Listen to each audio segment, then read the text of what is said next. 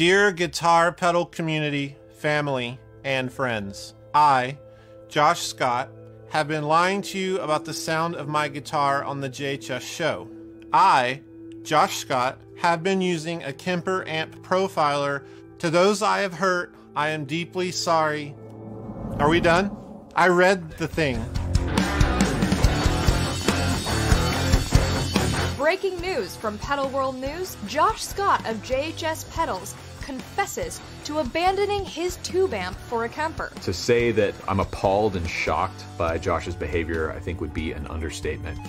Why, Josh? Why? Once I look up what a Kemper is, I'm sure I'm gonna feel something. Jonathan, how do you sleep at night, knowing that you have turned Josh Scott into a tone junkie himself? Yeah, usually on my side. This whole thing is just disgusting. I'm